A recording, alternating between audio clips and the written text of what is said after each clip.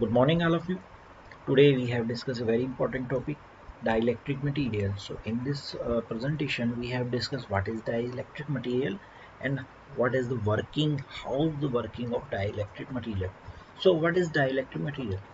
A dielectric material is a non-metallic material that is not efficient conductor of electricity but supports electrostatic field effectively.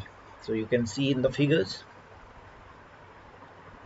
Now, types of dielectric.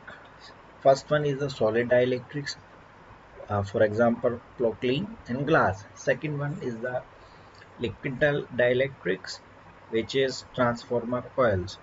And third one is the gaseous dielectrics, hydrogen and nitrogen. Next is the properties of dielectric.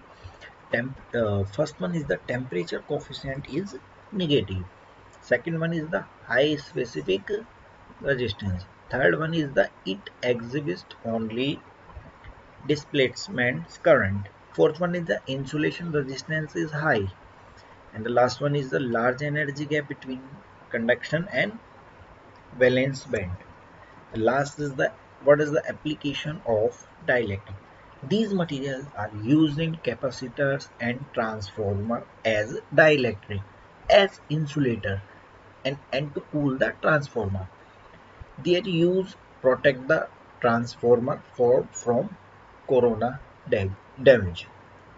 Thanks to everyone.